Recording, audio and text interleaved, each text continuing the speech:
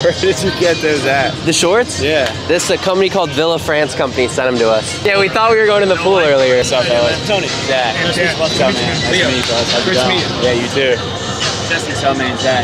Yeah, they put some money into it, which is nice. It's that weight room is badass. Yeah. You guys are like Jordan sponsored, right? Like. No, they should be. Wait, what? They should be.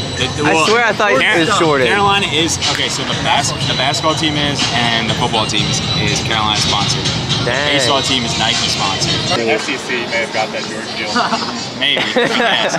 The real Carolina though, but it's all right. Yeah. Real Carolina. First time I met this man, I was like 12 years old. He was passing out raffle tickets at a Chatham Anglers game. Yep. No way. And yeah, and then he was the camp counselor for like the youth camp the next day. We're both in the big leagues now. I guess he won that.